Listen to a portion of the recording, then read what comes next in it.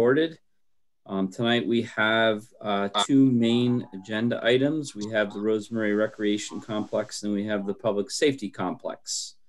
We will first start though with approving the minutes of the previous meeting. So do I hear a motion to approve the last meeting minutes? So moved. Okay, Second. Thank you, George. Any questions? Concerns? Okay, great. And as we are open meeting and we are on Zoom, we will do a roll call. So, Richard. Aye. George. Aye. Irwin. Aye. And Stewart's and I don't see any other committee members. Roy. There's Roy. There's Roy. I see him. The glasses and everything. And Roy? Aye. I like it. I like it. I like the glasses too. That's cool. All right. That's the easy one. Okay. Do we have everybody for the Rosemary, Mike, that you need? Yeah, no, it's just me. Okay. So I'll just turn it over to you then for the Rosemary Recreation agenda item. Great, terrific. All right, I want to share my screen real quick here. Hold on a second, let me get back to where I was with this. I don't know why I can't get it up here, but we'll figure it out. Where is my screen? Where can I share this? Let me find this here. Should be down below where if you get it down the menu, it's a green share button. Yeah, I don't know why it's all, everything's minimized here and I don't know why. Hi, Natasha. Figure it out. Anyway, all right. Hold on a second here. Sorry about that. Okay. Let's see if it'll come up. Do you guys see that or no? No, not yet. Okay. A second here. Go back to video. Oh, no, it took me off video.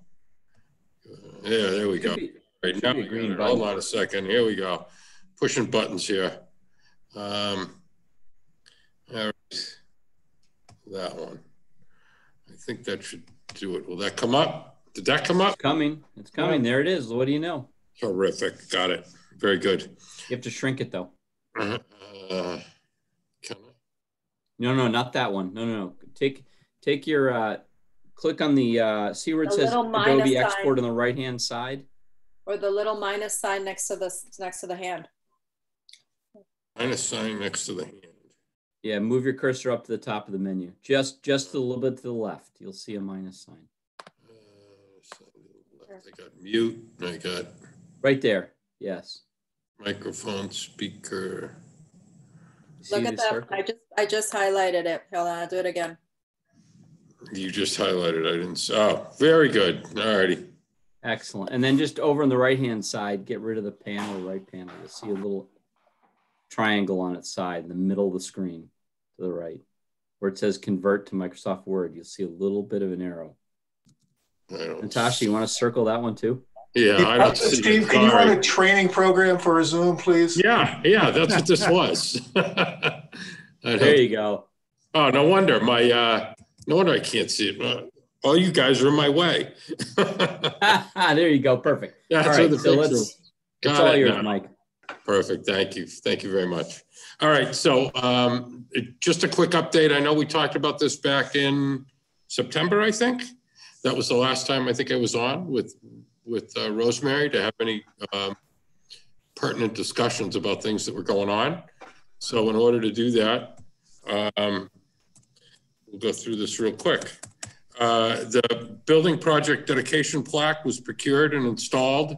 And it's in the just after the foyer area at the RRC, so that's in place. We did the closeout for the 2-year Conservation Commission requirement for Rosemary. The order of conditions was completed, approved by the Conservation Commission on 10/8. That certificate of compliance was filed with the Norfolk County Registry of Deeds once we got it back from the Conservation Commission on 11/6. And e-copies of the filing of the recorded document they've been returned from the Registry of Deeds. I'm waiting for the actual permanent document, which they said should come anytime now. It usually takes a month. So that's been completed.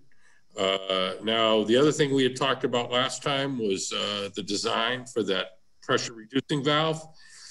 George, you had asked as one of the questions, which I kept in my little notes here, was to confirm what those pressure ratings were for the water features. We did that with the Raindrop, the pool feature supplier, and we got that pressure, which was around 25 PSI for the spray deck and some of their other features. So right now, as you know, we have a high pressure on that side that that at the time we wanted to leave that way, and we're finding now that that probably wasn't the best decision we needed to make. So what's going to happen here is we've had C.A. Crowley come in, who was brought on from BH+A. They also did all the mechanical here at Memorial Park Fieldhouse, and he came over beginning of December. He went and took a walk around with me. We showed him everything that was there. He reviewed the record drawings. He's doing a quick calc and going to provide us a sketch this week. And we've also moved forward and spoken with N&T Mechanical. That's the town's plumbing contractor, and for them to do the install under their contract and with any associated piping. And we'll do that at in the mechanical room where this comes in. As we said before, we have PRVs in on the systems at Rosemary. We have them for all the domestic side of the water that's upstairs, in the offices, for the bathrooms, et cetera, the sinks. We also have them, we have a smaller one downstairs for the smaller items down there, which is the plumbing for the bathrooms and everything else. Again, this is only for the pool side, which is teed off down in the mechanical room. So the price we have for a quote from N&T is $5,994. Once we get the sketch, we'll confirm that matches what his quote was, because we've already met with him and brought him out to look at what we needed to do. And that can be done as soon as this month, once I get the sketch in place and we get it scheduled with N&T. Any questions on that? We have the funds for this? Yes. Okay. I thought we were almost out of money on this project. We've got about 60,000 left overall. Okay. All So, right. yeah. More than I thought. Yeah. So, and then down below, we've got some miscellaneous pool-related items that occurred after. Well, some were repaired during warranty, but then they were upgraded after that to different items. And I've met with both the assistant town manager, Katie King, and I've also met with Stacy Mulroy over at Rosemary in the Park and Rec department, and had some discussions with them. Some of these items, they should be considered after review as being construction related. So there's a few things, and again, we talked about this back in September. We talked about the probes that they put in versus the paddle wheel style flow meters. So that was the mag meters that they put in, because they were having the issues with the sand, with the hair, with the suntan lotion and all that, dunking up those paddle wheels. And they came in and put in mag meters after the fact, so those were upgraded. They also did, they were having problems with the CO2 regulators, so they replaced them once under warranty. And then I came back in, and they had them put in upgraded CO2 regulators for the pool filtration system. And so there was a cost for that. And then the other one was some UV system bulb upgrades. The UV system's the last part of the filtration before it goes back out. So it goes through a UV light system to finalize the filtration. So the total cost for all those items was around almost $16,000. So we were looking to take that onto the construction side, and also I don't want to say transfer, but as I was corrected today with Catherine, it's basically a journal entry to transfer money. So because that was paid under the Park and Rec budget, which really shouldn't have had to been paid under that budget. So the other item we have here is shelving for FF&E after going through the downstairs storage area and seeing everything that's in there, both the health department and the Rosemary Rec, the Park and Rec. They definitely need some additional shelving. The shelving that was bought for them was some wire shelves, not big enough to handle some of the materials they have down there. And same thing with the health department side.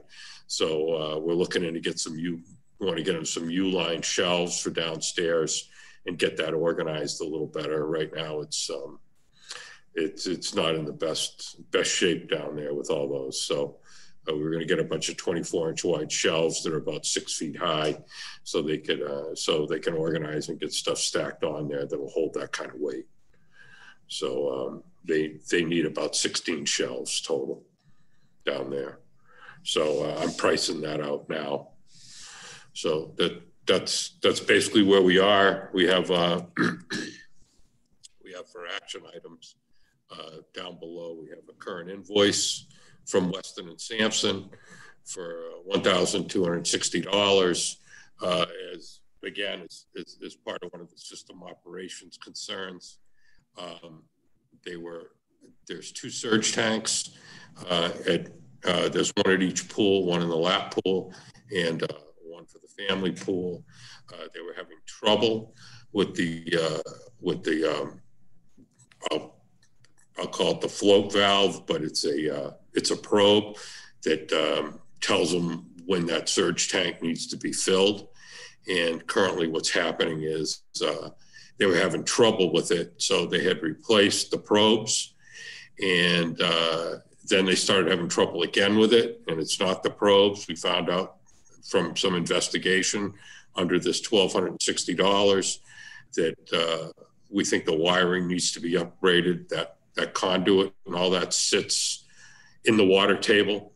And so we're concerned that they're getting some kind of short in it somewhere along the line. So it's about 350 feet or more of electrical wiring that needs to be pulled out and replaced. We had Weston Sampson come in. I also met with the town electrician on it. We discussed what needed to be done. We're going to upgrade the wire in a PVC jacket, and then pull the old one out, put the new one in, and then reconnect everything. And from what I've been told through the pool operator, who is Devin Cashman, that works for the Rosemary Rec Complex during the summer, and he's been involved with this. He also said that once this is done, this should be the last of the issues that they're having with the fill concerns over there at the pool. So we came in, we did the investigation. That's been completed for $1,260, and then we've got a PO in place now for Weston Sampson to come back and put in this new cable. We'll have the town electrician with us also to make sure that everything that's going in there is correct. We don't see any problems with it, but we wanted to make sure that that I have his eyes on it too.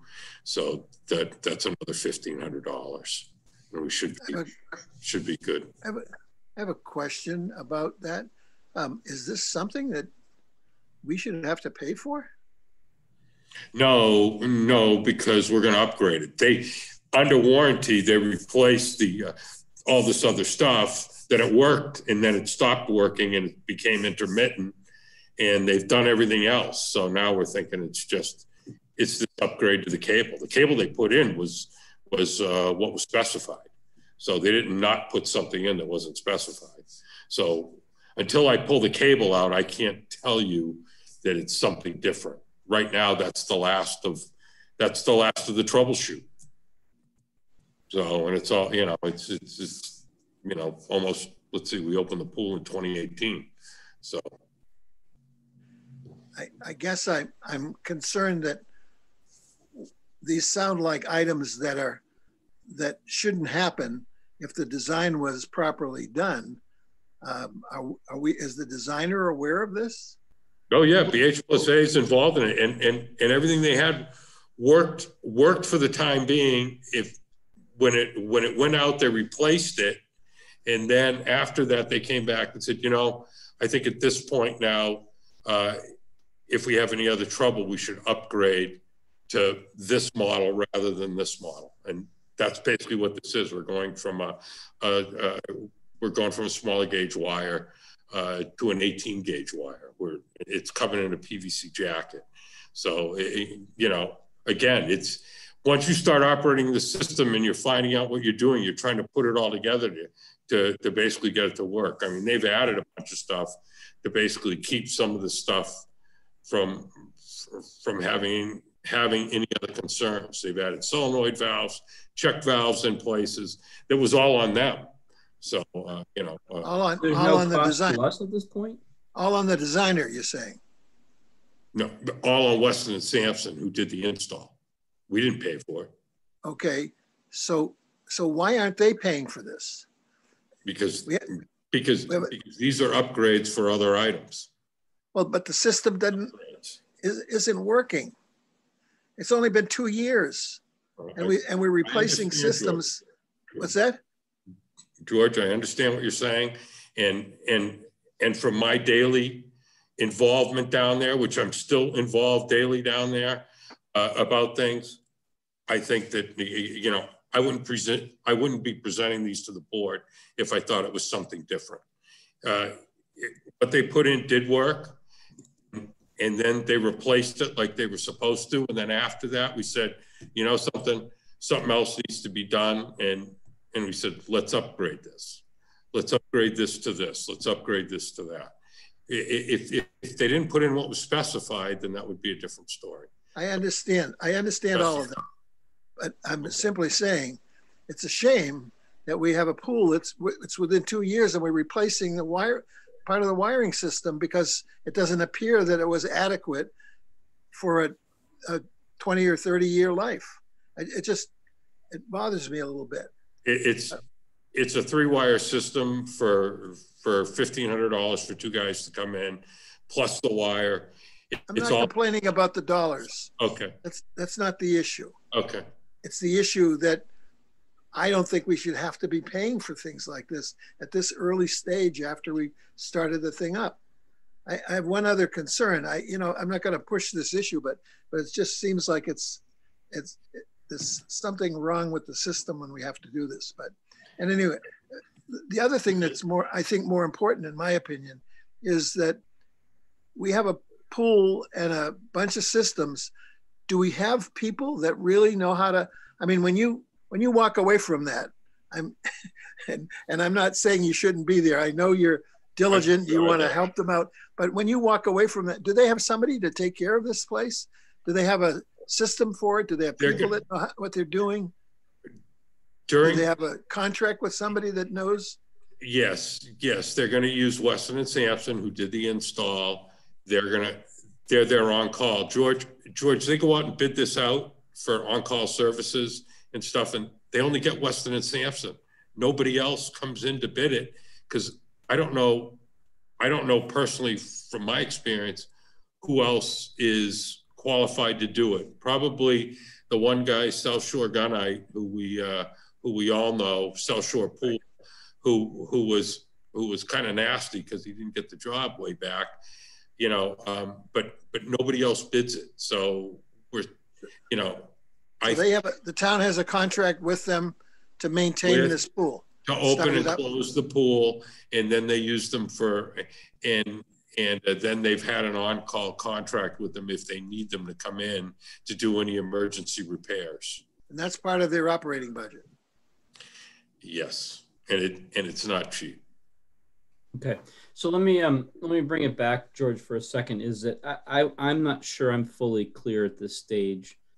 We have an invoice to vote on, and then you have the 1,500 upgrade. You have the 16,000 on item D.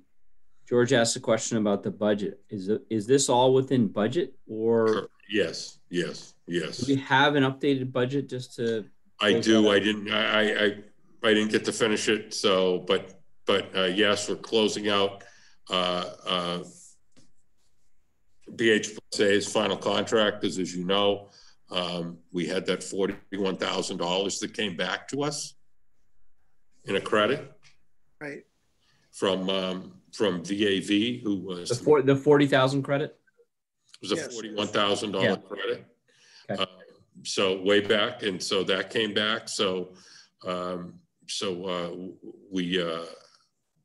we still owed BH+A some final money. So they actually, which was in our budget, and so they just deducted their fee out of that credit, because that was the best way to have that credit go. It went to BH+A and then came back to us. So, But in terms of a contingency, is there a rough number that you have? yeah, it's like 60,000. Okay, perfect. Okay. Not counting the things that we're paying tonight or the ones you've listed as estimates. I don't follow. This is all part of that. This is all part of that. So after everything has been talked about tonight, there's 60,000 approximately that's in the contingency. No, there's about 30,000 after that. Okay, all right. So when you take into consideration, we should get at least an accounting. Yes, you will. You will.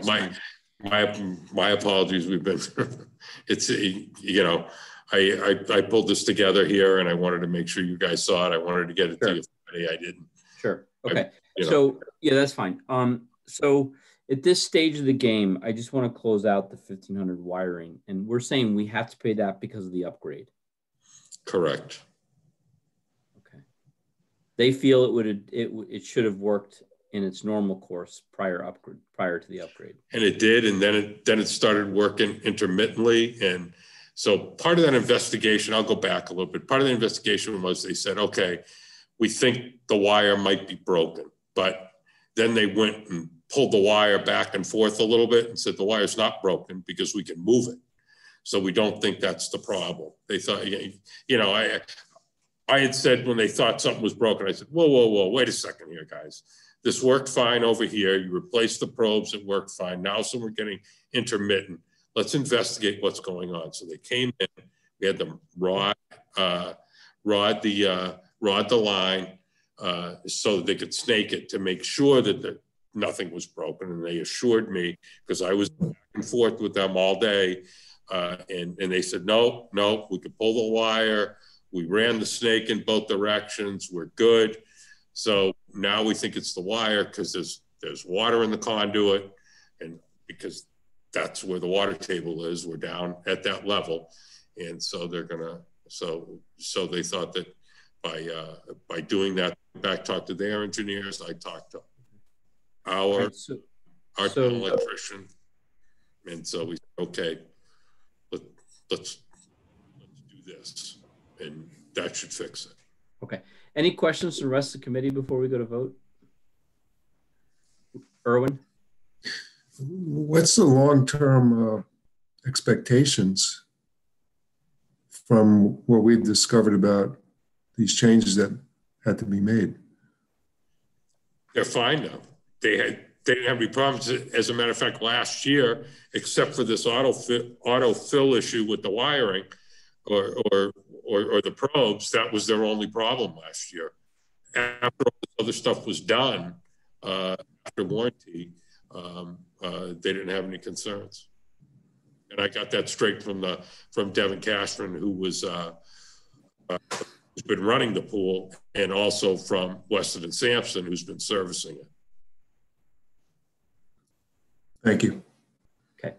Any other questions? I don't see any hands raised electronically or facials. Okay, great. So at this stage, Mike, we have first the invoice from Weston and Sampson. So I'm going to put forth the $1,260 invoice from Weston and Sampson for approval. Do I hear a second?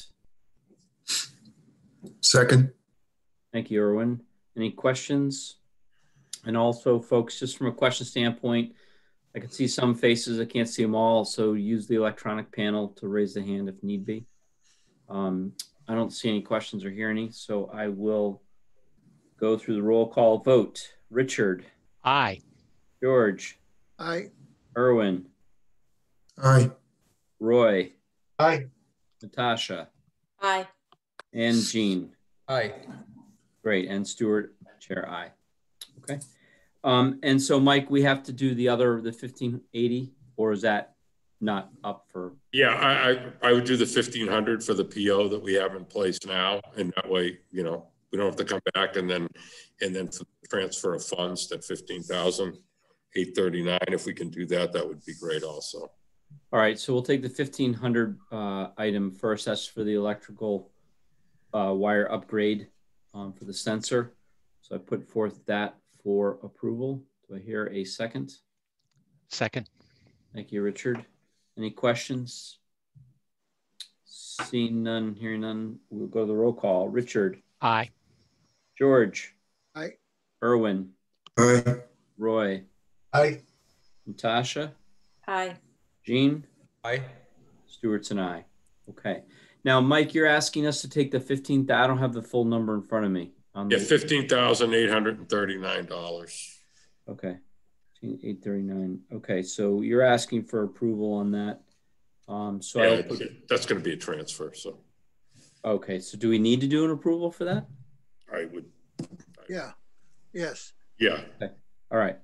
So then I put forth the invoice for the 15,839, which will be a transfer step. Put forth for approval. Do I hear a second?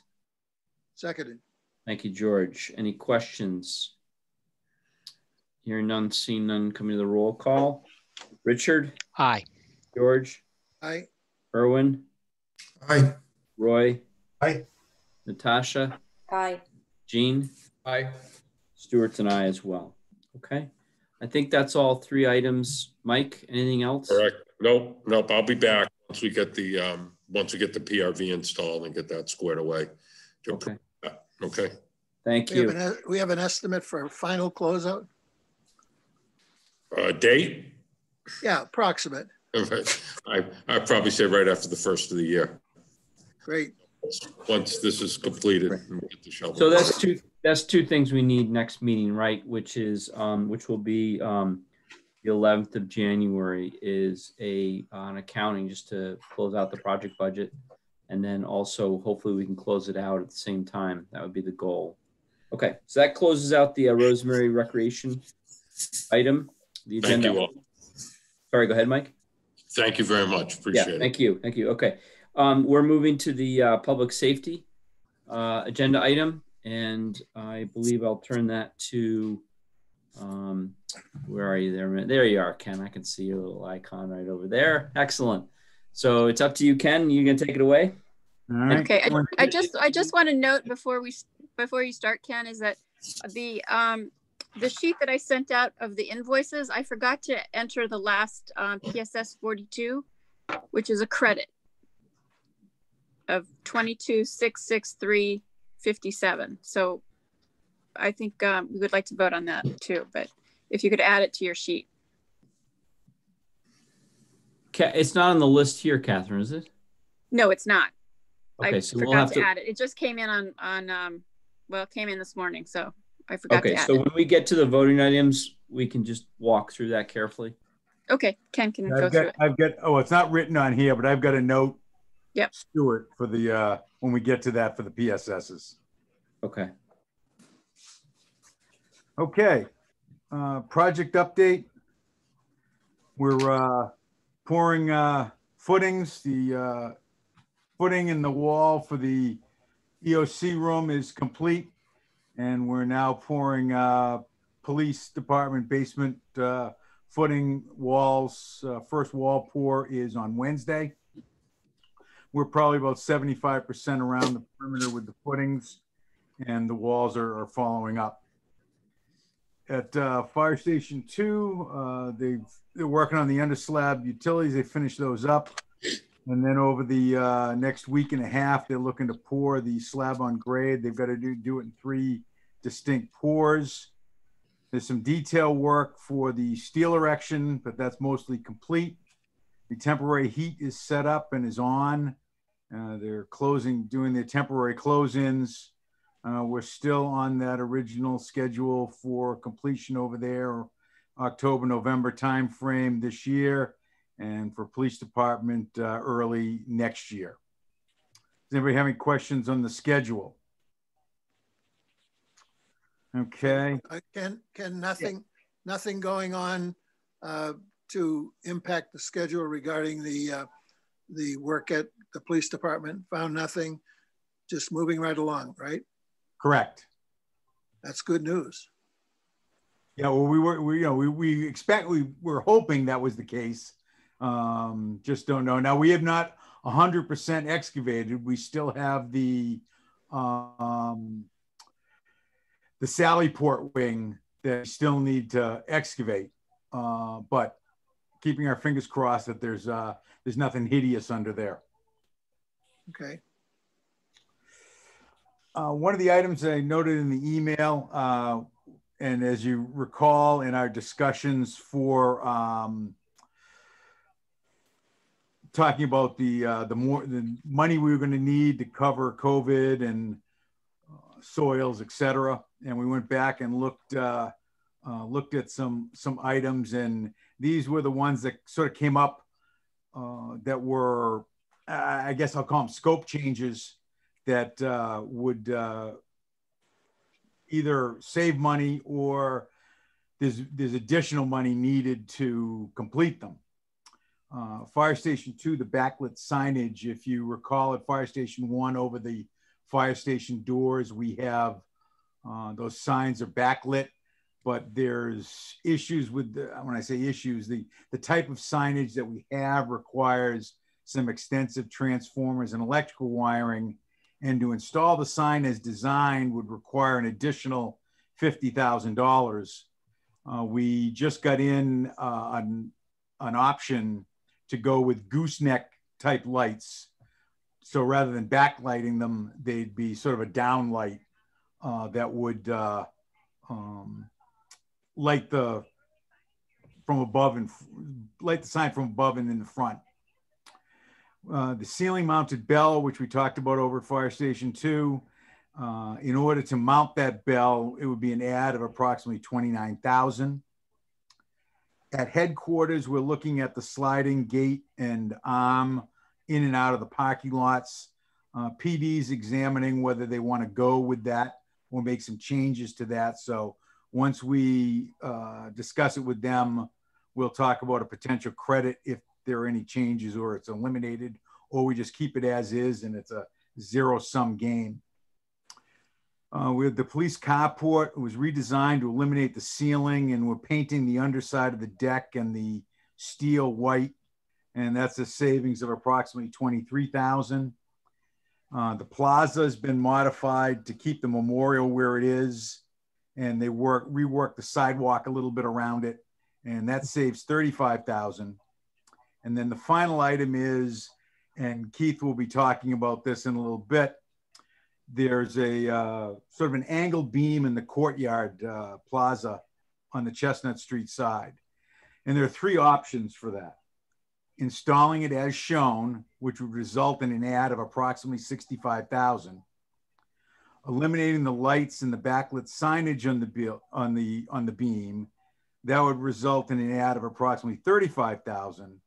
Or eliminating the beam altogether, moving the sign to the entry canopy that faces out onto the plaza, and that would result in a credit of approximately $5,000. When we last discussed, just in general terms, many of these changes, the committee had asked that we come with these changes so they could get discussed whether there's a flavor to go with these changes, keep everything the way it is. So that's where we are. If you want to go back to the Fire Station 2 signage, I'll take questions in, sort of in order as we discuss these items. I guess my question is on the signage was that, if it was as designed, why are we having to add 50K? Was that one of the misses? I shouldn't say as shown on the drawings. Yeah. The drawings didn't have, the electrical drawings especially didn't have all the details.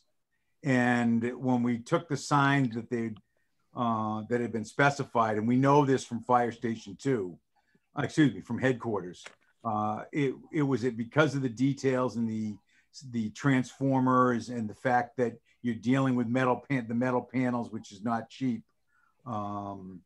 That's where the number comes from, Stuart. Got it. So I guess the question is how to manage this discussion effectively, and I presume there's probably some questions here. But first, do we need to act on anything? Are we looking to make a decision tonight on these pieces? Yes. Really what we want to know is, are there any real volatile reasons not to do any of them?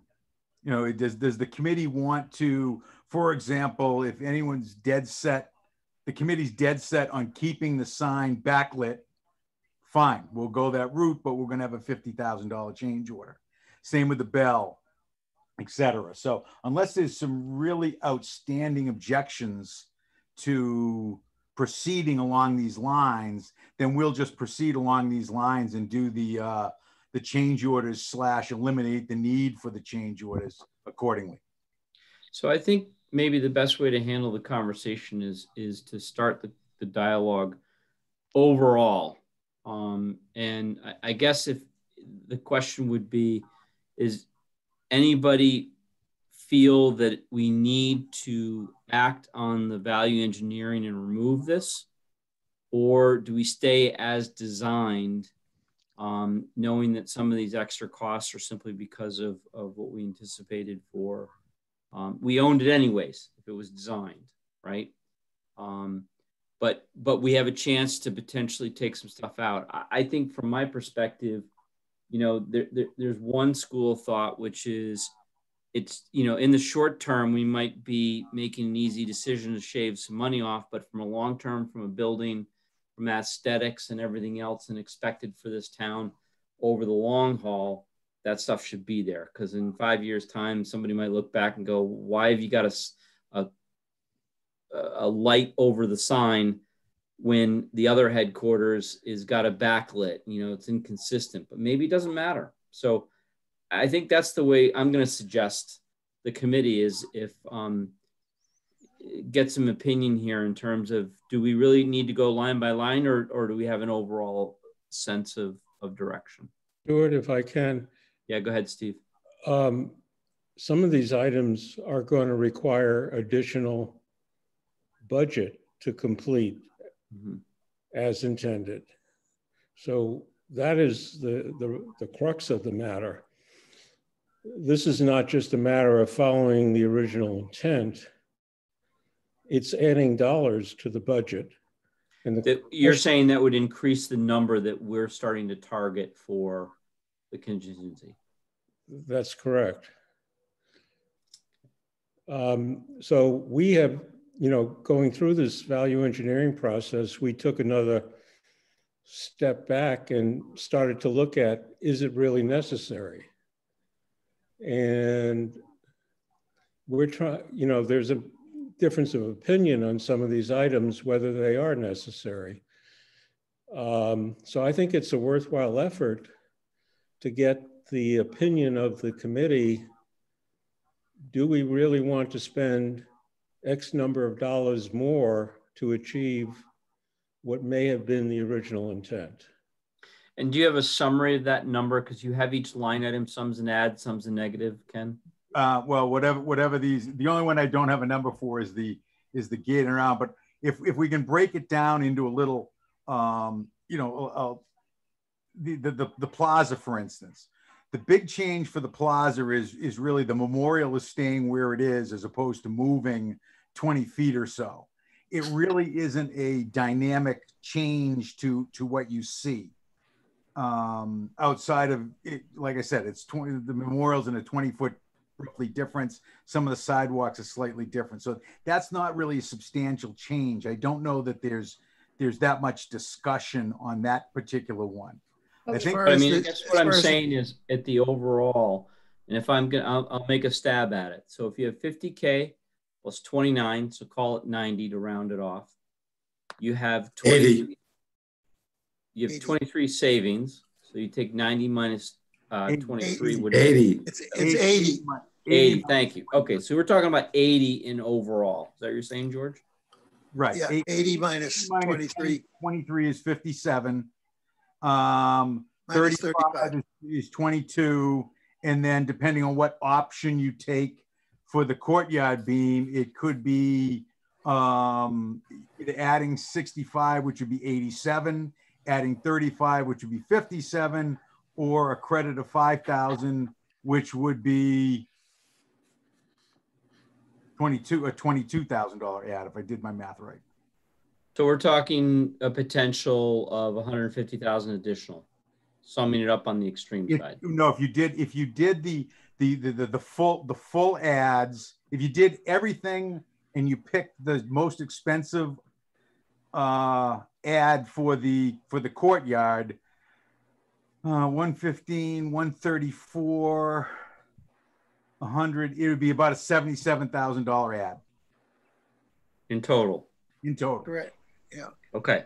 So I guess maybe you start there. Either you, George, you seem to have an opinion here. Well, I do.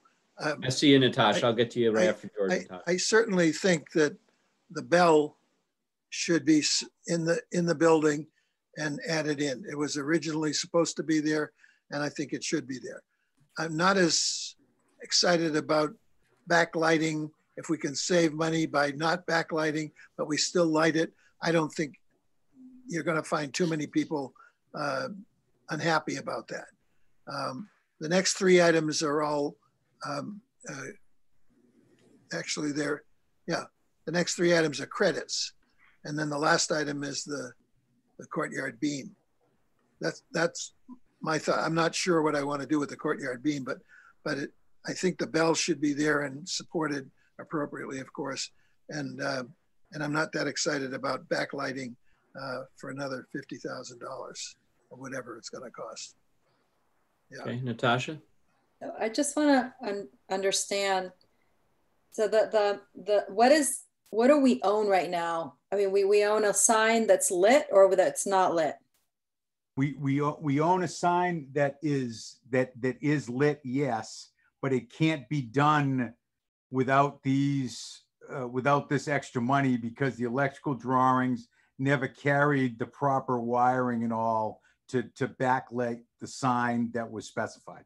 So we don't own a lit sign. We own a sign, but we own a sign with some of the electrical, but not all of it. Okay. So but you could light it without backlighting it for a lot less. So what's it going to cost to redesign to light it from another direction? Because it has to be lit. That's what this is. It will. We can. Miles, correct me if I'm. Well, we don't have the actual final number because we just got the pricing request for the gooseneck at the end of the week. Right, but this is only for lighting. This is what's missing from the documents to backlight. Correct. So there will be some, if we go away from the backlight, there will be some credit for the electrical that we do own. And then you have to light it. So you have to redesign a lighting system that will light it from the front. That's already been done. We have that PR. It's out for pricing now. So the delta is 50,000. Ken, can you hear me? This is Miles. Yep. Go ahead, Miles. Okay. So I think to tie both your guys' points together, we got that new PR Friday afternoon, which changes a lot of the work. And to Ken's point, really the new pricing is just going to be 9 new light fixtures that are going to come out at an angle and shine back on the building, which will light the signage. So really, to me, that cost is really going to be in the $20,000 neighborhood instead of $50,000 neighborhood.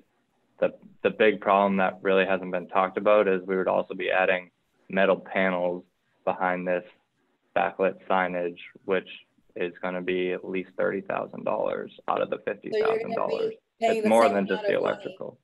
So you're going to be paying the same amount of money than if you just, if you redesign it, or if you continue in the way that it is with the additional electrical. No, the metal panel is only required if we stick with the backlit. If we don't go backlit, we don't need the metal panel anymore. Right. So okay. So, and are there design fees for doing the change? No. No. So you'd be saving $50,000 if you. 30,000. Yeah, because you got to net out the front lamp. If it's 20,000, you're either spending 20,000 or you're spending 50,000 is what I hear. Okay. I say front lighting looks good. Yeah. So where is the front lighting going to be? Is it on the ground level? No. No, it'll be sort of hung off the roof, if you will, or hung off the side of the building. Just think of a gooseneck lamp, Natasha. Yeah, they're hung about 3 feet above the sign and face down and point on the sign directly. So can you send us what that looks like? Because what if it looks like it's a restaurant and it's a police station? I mean, is the repair will it make it look, you know, like it's appropriate for the type of building it is? Keith, that's your, well. I'm trying to get a picture of it. Yeah. Well, and then my other question was the plaza. So with a memorial, the plaza has been modified to help keep the memorial where it is, savings of approximately, can you just show us where it is? I mean, because if it's like right next to the building and it looks like a mistake, that's going to be a problem. And, well, you know where the memorial is now, it's out on the corner. So, right. yeah, the original design had the memorial moving 20 feet closer to the building. And we were just able to redesign the plaza to keep it where it was and just generally shift some small sidewalks. It wasn't a big change. So. Right. But, yeah, I just want to see what it looks like. Just to say, I mean, are you is it jammed in the corner now? And I don't know. I'm just concerned that we're going to say, sure, do all these things. And then all of a sudden it gets built. And then someone's going to say, who? You know, did anyone look at the design for this thing? It's in the middle of the corner. And then you're going to have to pay $50,000 to put it back where you had put it before. Well, the other concern we have with the memorial is we really don't know what's under there. That's an allowance. No, I don't blame you for it, but I think we should, if we're going to approve, you know, we should at least know what it looks like so that when someone comes to us and says, why did you ever think of moving it, or, you know?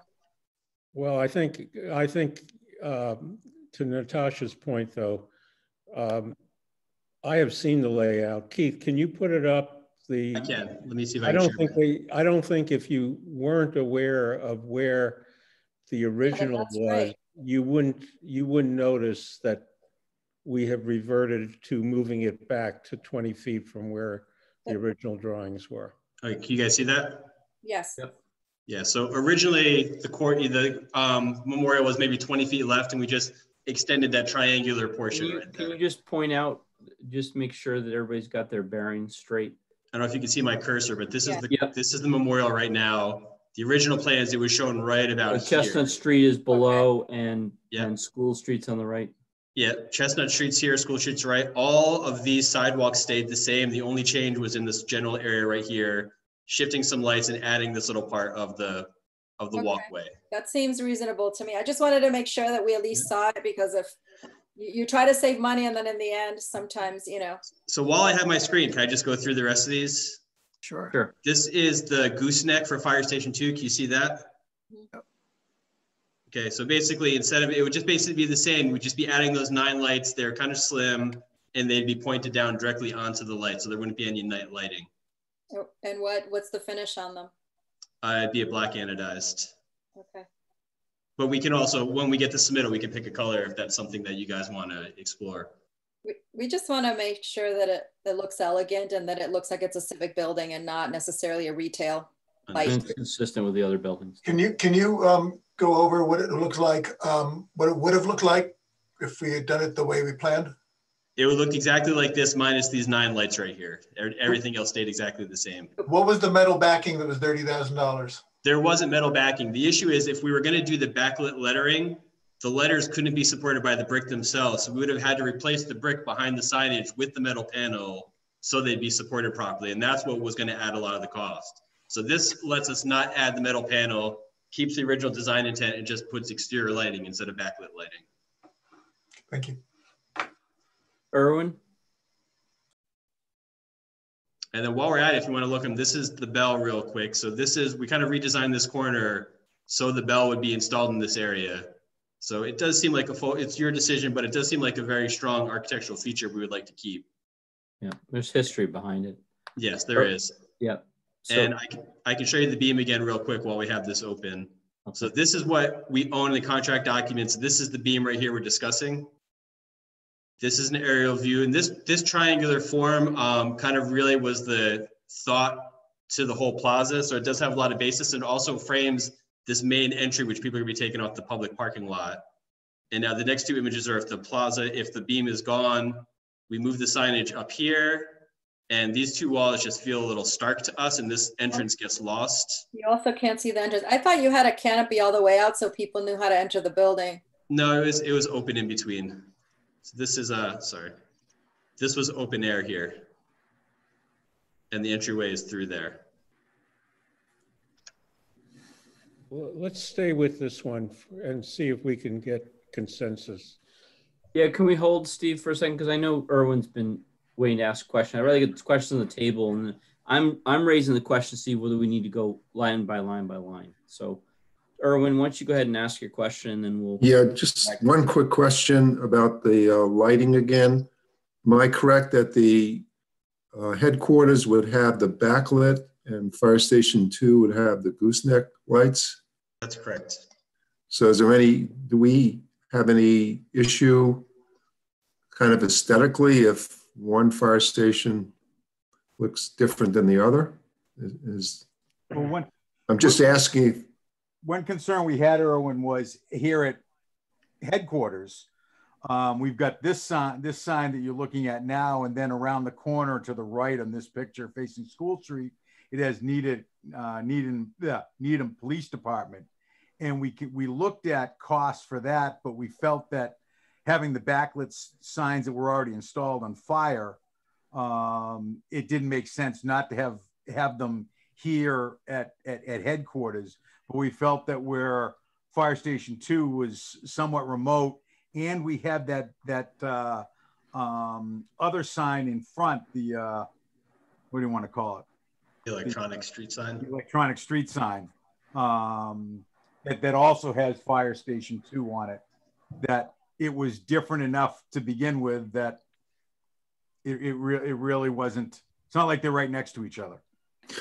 I just wanted to kind of raise that for the committee to make sure that wasn't going to be problematic.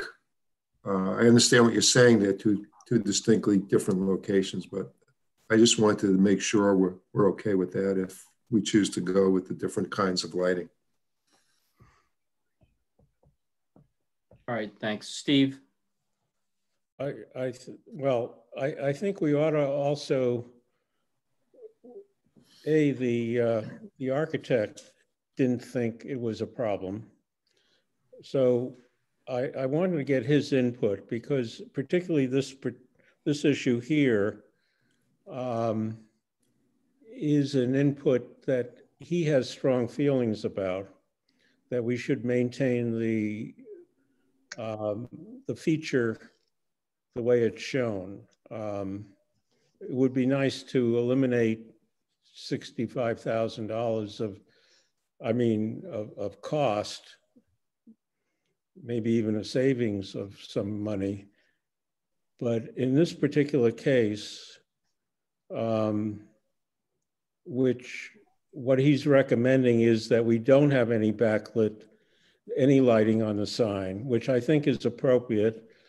The sign is really there for entry into the EOC, into the police station, coming from Summer Street, coming from the south. But that's the main entrance. Most people will be coming in through this entrance, right? Correct. During the day though, right? During the day. Right, nighttime, the nighttime entrance. And we expect that there'll be traffic coming through the front too, people either approaching from the north, or you can see right at the very bottom of this picture, there are these are three curb side parking spaces that, you know, people, it's equidistant. People may go in under the beam or they may come in the front. But the main parking lot is on the back of the building, right? So most people, if you have people coming in, they're gonna mostly park back there if these are taken, and they're gonna come in and you have an entrance. Yep. That's the main entrance to the building, which is why I thought when we talked about it, that this entrance had a canopy that extended out so you could tell that it was the entrance of the building. And then we added this entrance over here, you know, because it was the more urban, this entrance over here is more urban. And I thought that at one point this had a canopy that extended out so that you knew that that was the entrance to the building. Because otherwise, and then I don't know what the beam is doing except for just spanning an area. I thought it was the canopy at one point. I thought that's what we had agreed upon. So now if you get rid of the beam, then you don't even know where the entrance of the building is for the majority of the population. The sign would be up on the top of the building, right? That's kind of our concern. I mean, we would ideally like to have it backlit and everything, but we saw when the price came in that chances are this beam was going away. And that's why we tried to do another option where we remove the downlights, remove the backlit lettering, and try to minimize the cost implications as much as possible. But we still feel it's a pretty important design element. So there's two comments, which is one is I do agree. I mean, it's appropriate to leave it there, but can you do lighting somewhere down the road? I mean, you don't really need lighting because during the day that people would be coming in there, the only time you'd light it or even thinking about lighting is just simply to identify the building as people drive by at night. I mean, there is lighting under the canopy, and all of these black site walls all have LED strip lighting in them also. So there is sufficient lighting. The lighting is sufficient without those downlights. It would have been nice to have them, but it's not going to be a dark corner still. It'll still be. I'm thinking more in terms of the sign. I figured there was lighting around the sidewalks and stuff, but. Can you light that up appropriately with spotlights from the ground? You might be aiming them directly into the office windows. We'd have to look into. Yeah, you're right. You're right about that. Sorry about that. So I have a question. Is the canopy already built? No, all of this stuff, they're only pouring footings on this part of the building right now. So I'm just throwing this out there, and I you know, is there a way of extending the canopy out a little bit so that you see where the entrance is and then putting it on the wall here, and not lighting it, but at least knowing that maybe, you know, I don't know. We can, without adding additional steel, and the steel is gone back today, we can extend the canopy out. I think it was like 12 to 16 inches without adding any more supplemental steel, just kind of cantilevering it over. And we did show an option where the public safety was on that sign there. The issue, again, if it's not backlit, we could probably do it. If it was backlit, it would have to be on the middle panel though. Is this one lit, the one over here? Yes, that one is lit. The one on Chestnut Street is lit. And the one above Needham Fire Department is lit, and the Needham Police Department sign will be lit also. So you can extend it 16 inches so that at least you'd see that the canopy extends a little out so people know how to enter the building? It's 12 to 16 inches. We can extend it some though, we've explored that. Beyond the face of this building right here? Yes. I mean, it looks, if you remove the beam is strange because it's a beam to hold a sign, not a beam to support a canopy or anything, right? But if you take it away, your front entrance looks like a back entrance, which was what we had argued about during design, right? But if it extends out a little bit and you can put some text here, you know, you can put the sign here, then it looks like an entrance. I don't know. I mean, is there a savings in doing that? Well, if you're going to extend the canopy out, you're going to take away some of the savings we have in removing the beam. The problem with the beam is the connections on the end, and the associated brick lintels. It's just the details, the connection details are just a horror show. That's why even taking out the lights and everything, still only cuts the cost in less than half, because we still would have to deal with those connection details on either end. But if you got rid of that beam and you extended the canopy out so people could see where the front entrance was, and you put some letters on this wall, would that be a saving still? I mean, because you're not doing the beam. It would be, it just wouldn't be as much. Where are you looking to put the signage, Natasha? Right here. See the blue line, Steve? Right there. Yeah. If you put it on the building, I'm just throwing something out there. It's just, if the beam is so complicated, and it's just, I understand they're trying to highlight that entrance, but if they can do it with a canopy, and put some light. I mean, I've always complained about the fact that the front entrance is not prominent, you know? So the beam was just putting signage on it. And I know what you were trying to do, but if the canopy did it and you got rid of the complication of the beam and then you put some signage here, I don't know. Instead of putting it on the soffit where he has it now? Yeah. Was that lit? Is this one lit? No, to that one there.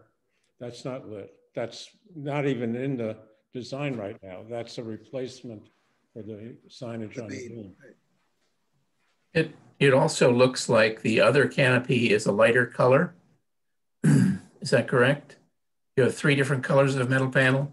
No, I think that's just the shadow you're seeing. It's the same color. I think this is too timid because you can't see where the entrance is. I think you have to do either the beam or you have to extend the canopy out and let people know how to enter the building. Otherwise, people are going to be confused and then walk up to the street and then go, you know. It's odd to have a main entrance of a building kind of hidden, tucked away. I don't like the sign that high. I just think you don't see it. You're not sure what it means. So I think you gotta get a sign lower, but I like the idea of what Natasha's saying. If you extend the canopy and use that back wall or that wall,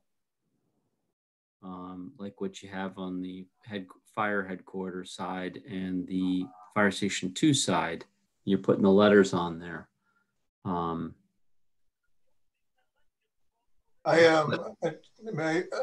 was going to just voice my opinion. I think the sign at the angle like that draws you in from the 2 angles. So to me, it's appealing because I know where I'm going and everything else. If it's complex, it's just, you see it from both places. Can you just position me where we are in the parking lot? Like what streets where? We are basically standing on Chestnut Street, and then School Street would be to our right. All right. Oh, but this is Chestnut Street, okay. Yeah, so this is the front of the building. So where this tree is right here, that's the very front. That's the built entrance that you see when you drive by the building already. Okay. Well, then you really don't, if you're coming from the other direction, you don't really see the sign either way. Right, but these are the people that are driving by or that park in the back of the building and are trying to enter the building. Okay. My opinion is, of the choices you're discussing, this looks better to me. Just voicing my opinion. That's just one voice. It fits with the whole design, right, Roy? It goes all the way from using the silver, the black letter, and talking about the beam, having the beam in. Yeah. Yeah. So Roy likes that one. Others have comments. I don't know if any of the chiefs have a thought. Roy, let me ask you, do you like it just with the sign on it, or would you want it with all the bells and whistles with the lights and everything else? Well, I think that the lights, I mean, look, it's dark at 4 o'clock for a portion of the year, so you want it to be lit. But if you can see it from what you've said with the ambient light, I mean, it's hard for me to answer that question. Honestly, is the door going to be locked at 5 o'clock? Will people be using it? Are there nighttime events in there? So we're going to be using the meeting room, so they're going to be coming there for that? I don't know.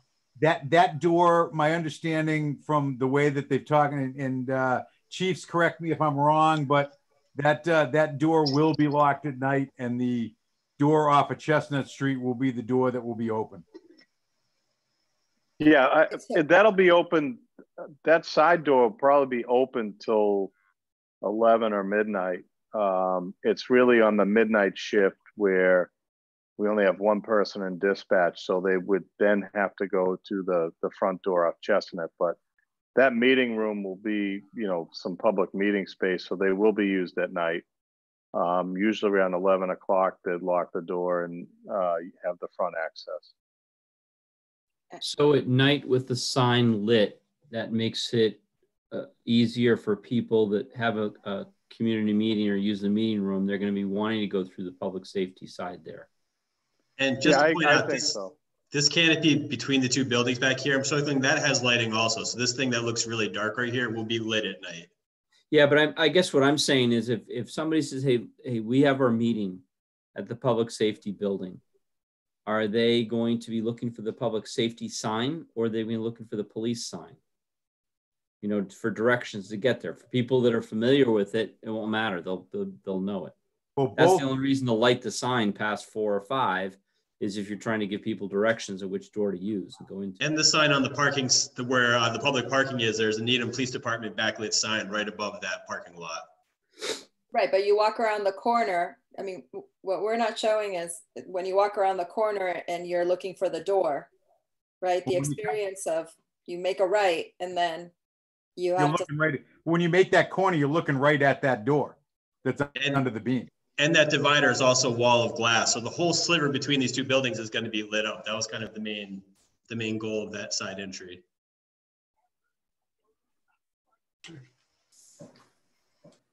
I think I just asked the committee at this stage. I think this is I'm trying to think of how best to facilitate. We need an answer on this only because the steel shops have just gone back. Sure, sure. And I think we want to resolve it tonight. The question, Ken, is do we go line by line?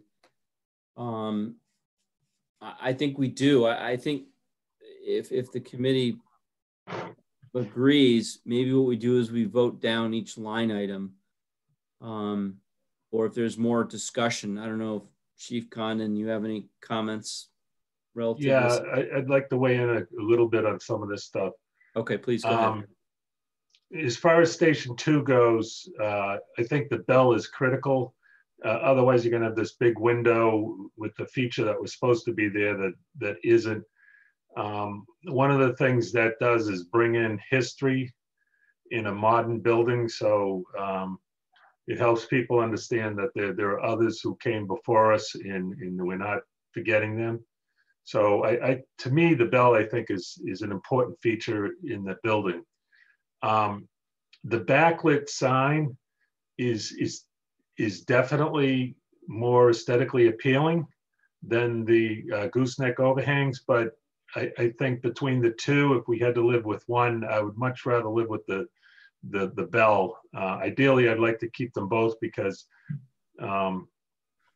after going through 11 or 12 iterations of what the buildings are going to look like back in the design phase, you kind of have a picture in your head and you kind of want to see that go through. But that's as far as Station 2 goes.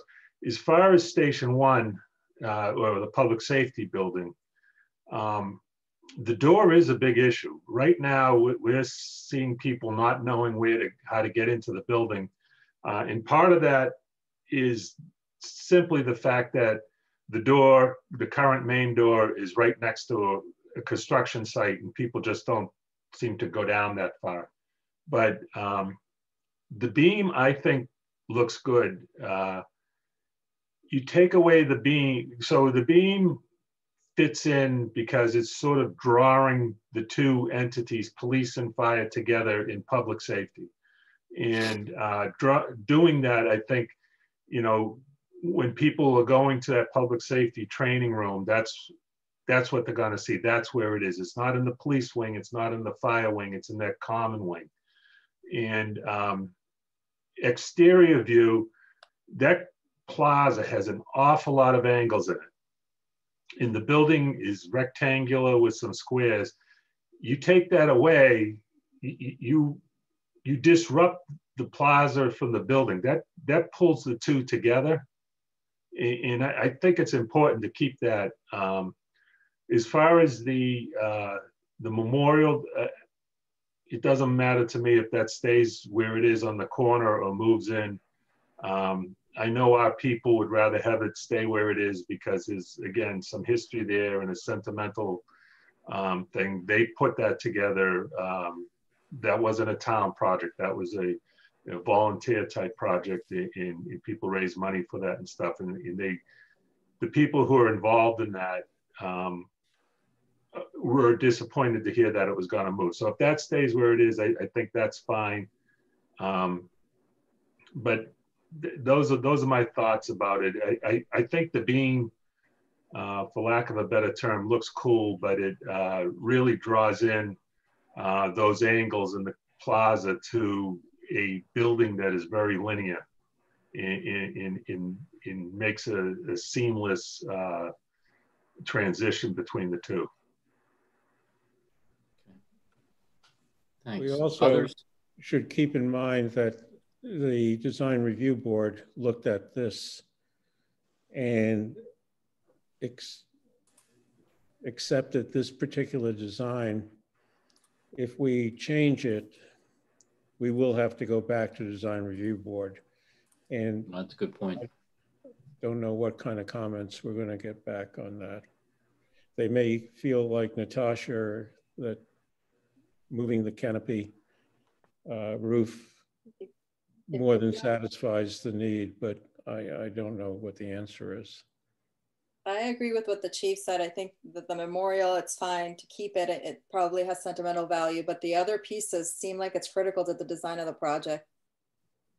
And how can you walk into a police station or public safety and not have lighting in the signage to tell you to go in? I think it's a safety issue.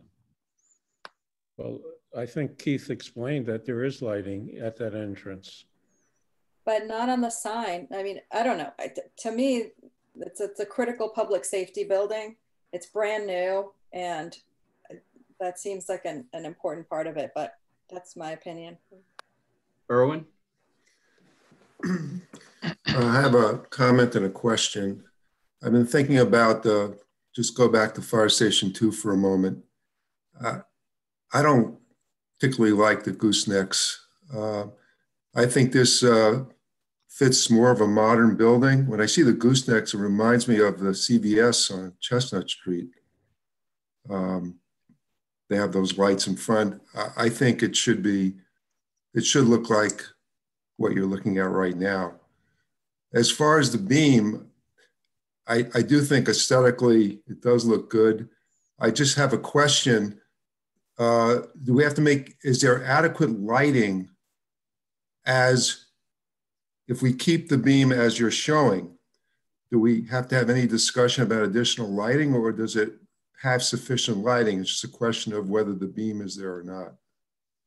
I'd just like some clarification on that. The question is, you can get that, what you see there, you can get that for, an ad of $35,000. If you want to get the lights with it, it's an ad of $65,000.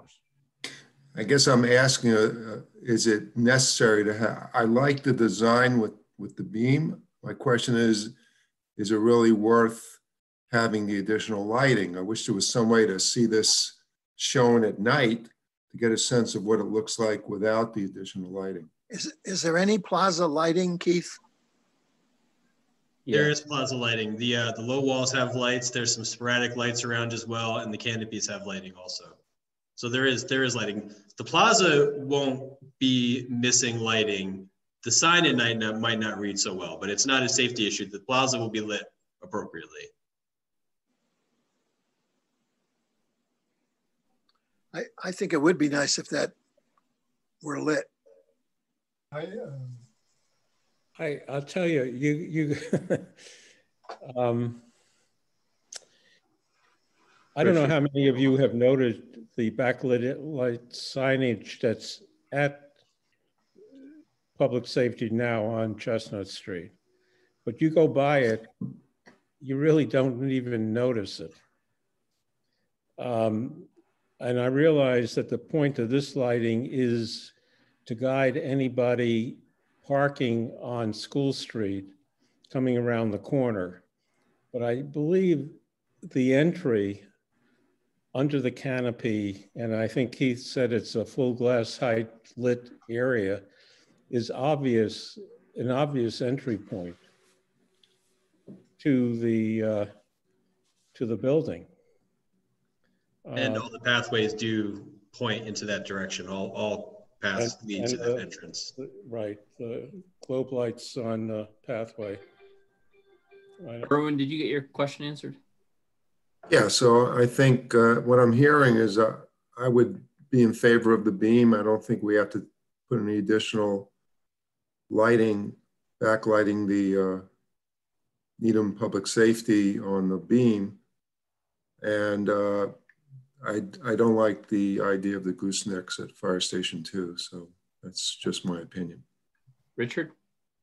Yes, thank you, Mr. Chair. I would also agree with Erwin and also the chief. I'm not really happy with the goosenecks either. We spent a lot of time thinking about the aesthetics of FS2. We made the conscious decision to go with a contemporary design versus the tried and true colonial design. We wanted a kind of a contemporary kind of with it look. I think we achieved that with the drawings as presented to us.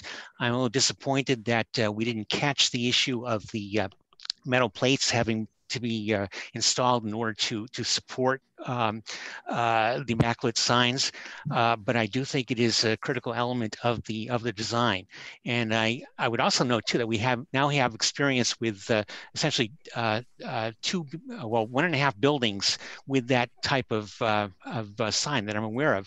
One is the public library, and of course, one is the fire station #1, and soon police station, soon the police station. So I think that for consistency, I think it's very important that we try to strive for a look that is uniform, and I really wouldn't want to shortchange any part of the community. I don't think I would agree with the assessment that Needham Heights is some kind of an outlying area. It's actually the primary gateway to the town, and I think we should. I think it's important that our public buildings showcase that fact. So for those reasons, I would strongly urge the committee to not adopt the gooseneck lighting, and I agree with the other comments with respect to public safety. Thank you. Roy? So yeah, I'm in favor of everything Richard just said. The only question I have is on this beam. It's a backlit. Is what the cost is? This extra cost? Some of it, little under half, a little over half is all the connections on either end. And the fact that, so these weren't planned for originally? Yeah, there were no details to it. So the structural drawings, the brick drawings, the panel drawings, none of it was carried in the file subbids. Okay. And are the other two signs backlit on this building? Is police and fire backlit? Yes, yeah, the other three are correct. Yeah. So I know I'm spending. Normally, I want to save money, but I think these are critical projects. I would have this match the other ones because I think this is the public entrance. This is the one we want people to know about. So while I'm in favor of saving the money on the memorial, I think we should go with the designs as we have. I don't know what that. I know that probably Steve just makes everything harder because of the budget. But these are signature buildings, and what I believe most that Richard said is really important is that fire station is the gateway to town, and that sets an impression for people arriving. So normally I don't want to spend money, but I do want to spend this. All right. Any other comments, Chief Slittler? Anything from you? Well, I agree. I think it's important that entrance is, where 80% of the people are actually going to come in because of the parking lot to the right of that building. So, I think it's important that we have it done and it's done the right way and it looks similar to the other buildings. Okay. So can I get a clarification of one thing? We're essentially, sounds to me like consensus is that we would backlit this Needham Public Safety sign on the beam, and we would also backlight the sign at Fire Station 2. So what does that mean for a total dollar amount that we're looking for, Ken, to do that? Approximately 115,000 between the two of them. Can we go back to the list before you, can you put the list back up, please? So I think what we should do, George, is look at each one and see, this is where I make it a little complicated, but I think we need to vote in, we need to get a consensus on each line item and then have an overall vote, is what I think might be the approach. Do you have it, Ken? Yeah, it's right. Isn't it No, up? it's not showing. No, we can't see it. Just want to make sure. What I figure we could do is just draw a line. What's the top end if we did everything? Okay, there we go. So we're talking about spending the 50,000 plus for the backlit signage. Yes. Talk about the 29,000 for the bell. Yes. The gate, we still have to determine that, but that's not going to be huge dollar. That's going to be some kind of credit if we go without it.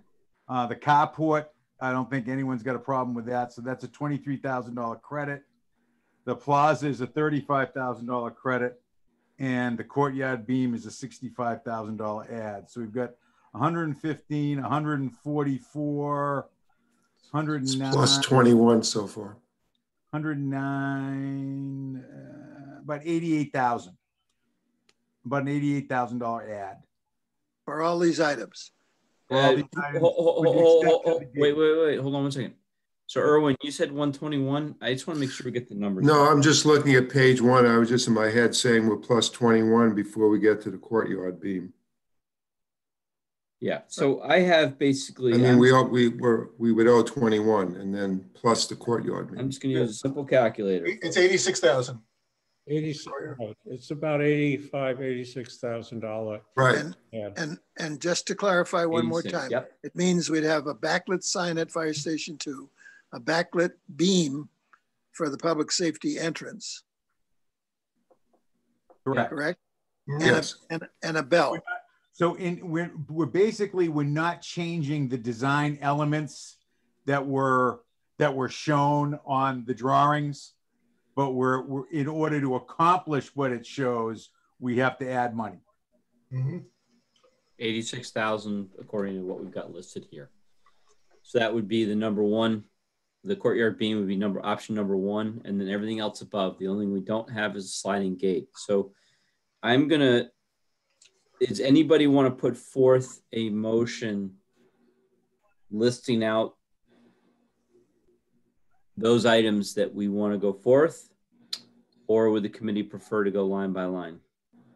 Let's put them all together. Okay. Do I hear a motion to?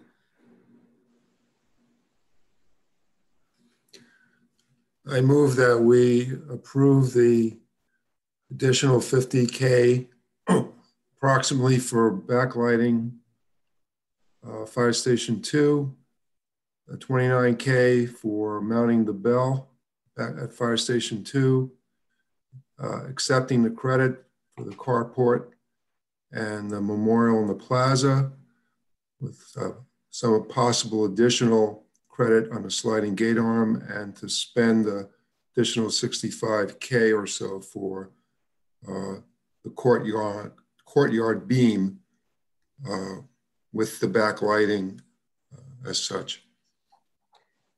Do I hear a second? Seconded. Thank you, George. Any questions?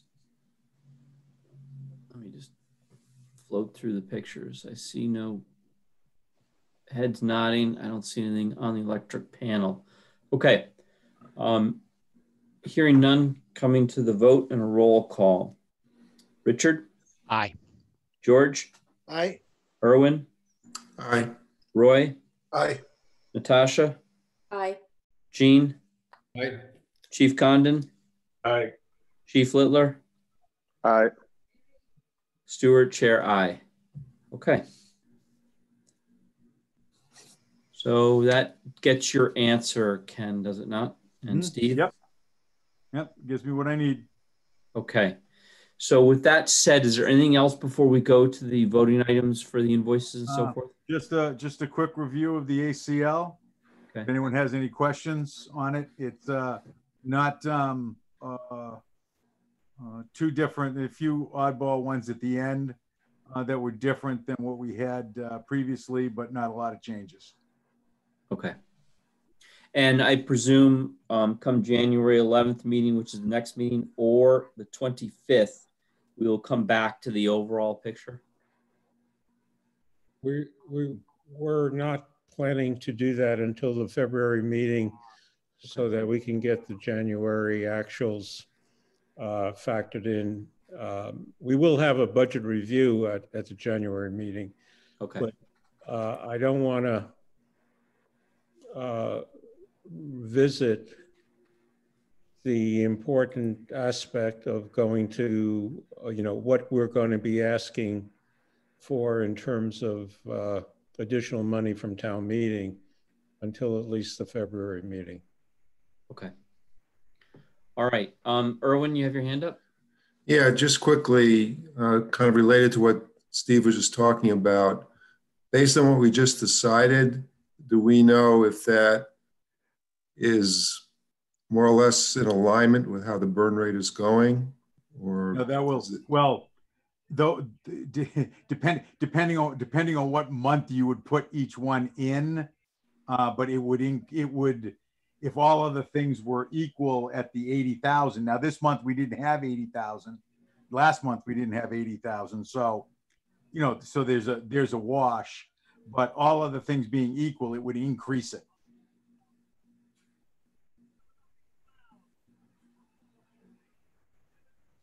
It's not going to help, Erwin.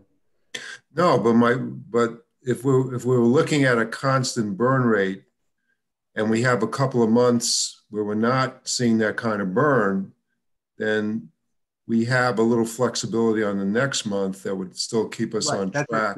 That's what I said, is we haven't done it the past few months, but all other things being equal, it would increase it. If we were at that 80,000 rate, it would increase it. Right.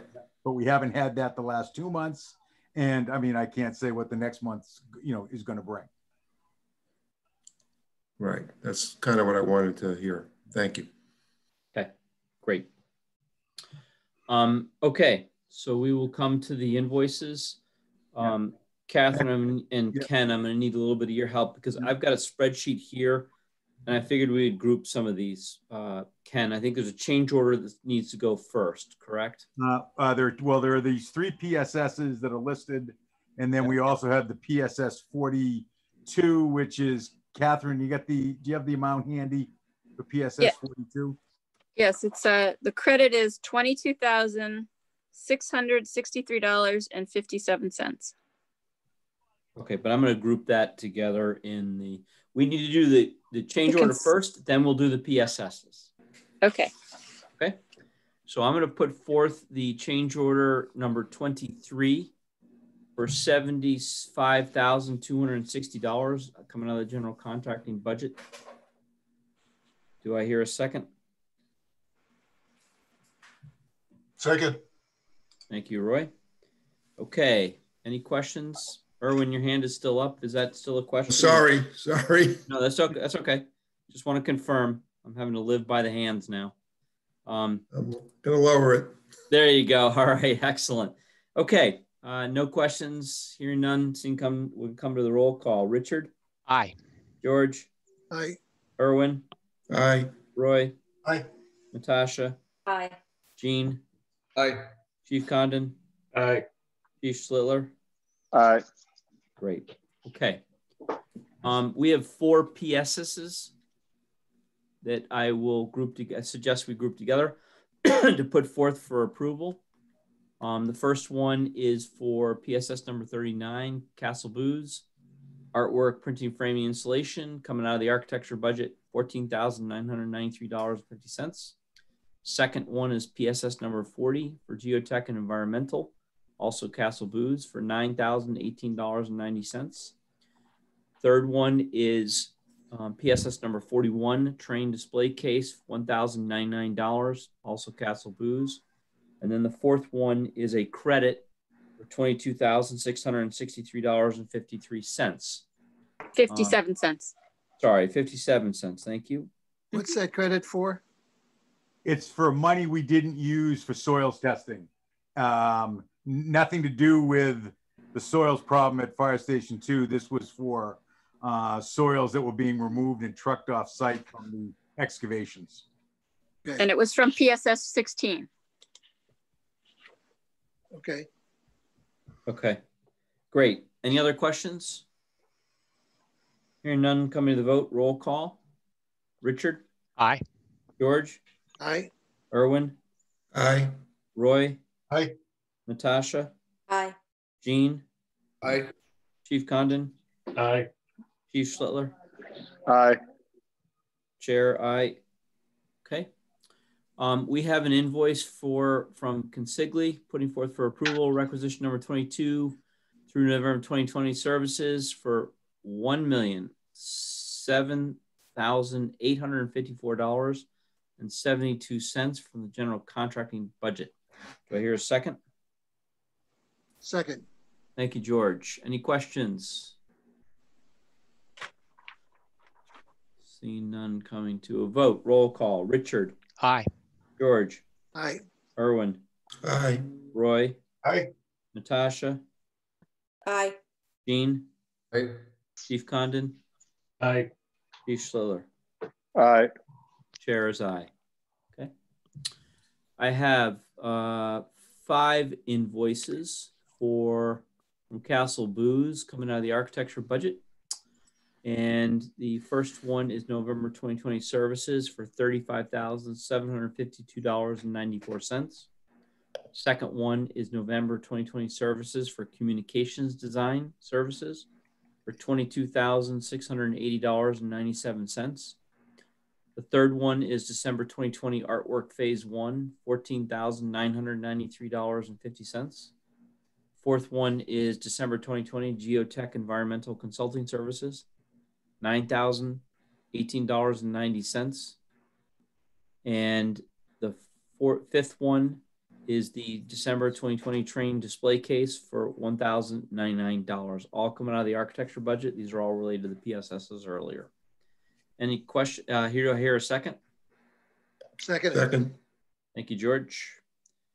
Any questions?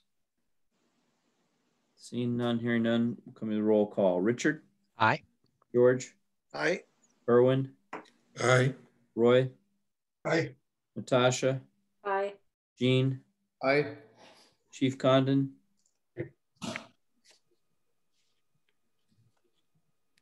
Chief Condon? Aye. Thank you. Chief Schlittler? Aye. And the chair is aye. Okay, great. We have some more to go here, folks. 3 invoices for the FF&E budget put forth for approval. First one is Wesco for dispatch consoles for $10,320.80. An invoice from Robert H. Lord for furniture, $2,365.25. And the last invoice for FF&E is the Robert H. Lord furniture for $8,000. Do I hear a second? Second. Thank you, Richard. Any questions? Hearing none, seeing none, coming to a vote. Roll call. Richard? Aye. George? Aye. Erwin? Aye. Roy? Aye. Natasha? Aye. Jean? Aye. Chief Condon? Aye. Chief Schlittler? Aye. You, chair is aye. Okay, a single invoice from the technology budget. From Harbor Networks, I put forth a software license bill for $82.50. Do I hear a second? Second. Thank you, Roy. Any questions? Hearing none, seeing none, coming to a roll call. Richard? Aye. George? Aye. Erwin? Aye. Roy? Aye. Natasha? Aye. Jean? Aye. Chief Condon? Aye. Chief Schlittler? Aye. Great. And the chair is aye. Okay. We have 7 invoices for the final to put forth. These are from the miscellaneous budget The first invoice is for pods from 11/26, basically November through December, $114.99. A second invoice for pods, same thing, slightly differently, but $114.99.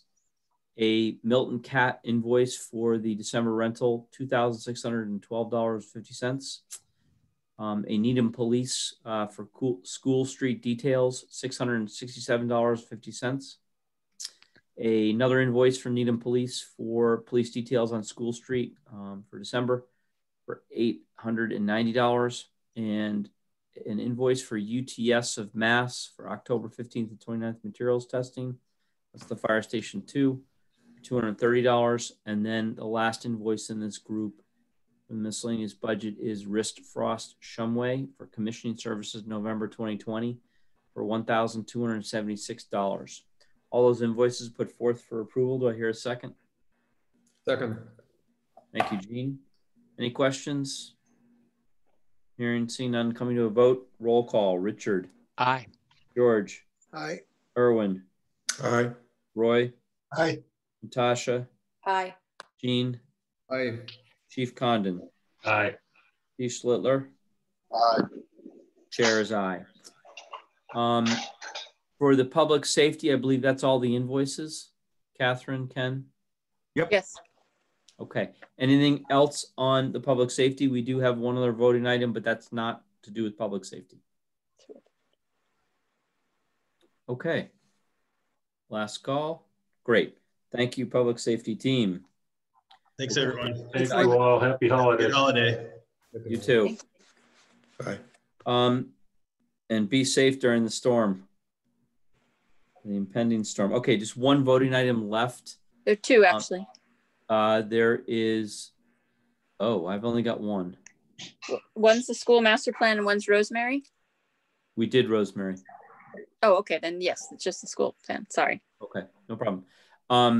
So I'm just going to put forth the school master plan study, the invoice for Doran Whittier for November services, $7,617.40. Do I hear a second? Second. Thank you, Roy. Thank you. Any questions? Seeing none, hearing none, let's come to a vote. Roll call. Richard. Aye. George. Aye. Erwin. Aye. Roy. Aye. Natasha. Aye. Jean. Aye. Chair is aye. Okay, I think that's all, Catherine, right, for invoices? Yes, it is. Okay, great. Okay, that's all the agenda items. Is there any open items before we close out? I don't have any. Okay. Now, in terms of meetings coming up, we have a big break. Fortunately, everybody can celebrate the holidays. Is January 11th is the next meeting. Is there any topics anybody has that we should put into the hopper now to the team? Guess not. That's fine. Thought we would ask. Okay. Well, listen, everybody, have a great holiday and certainly be safe on Wednesday, Thursday with this. They're calling it the monster storm, the biggest in years. Hopefully it's pipsqueak, but. I'm going to guess it's going to be a dud like the last one. Hey, George, you couldn't ask for anything better, could you? The last one was supposed to be 10 inches and we got an inch. I think a lot of people are happy about that, but hopefully everybody's safe. Okay. This one will be a lot lighter snow and fluffy, but it could go south of us. They don't know yet. You come over and help me out then. That's great. All right, everybody. Yeah, I like the stash too. I like the mustache too, beside the glasses. That is pretty cool. You added that, huh? It's got the whole thing. I had it. It was long, and then I shaved it. Oh yeah. Well, I'm glad you got the glasses to fit the beard. That's yeah. Hey, look, on Amazon, if they're cheap, I buy them. They're readers. All right. Bye, guys. Have a good one, everyone. Thanks, guys. Happy holidays. Bye. Bye, everyone. Thank you. Take care.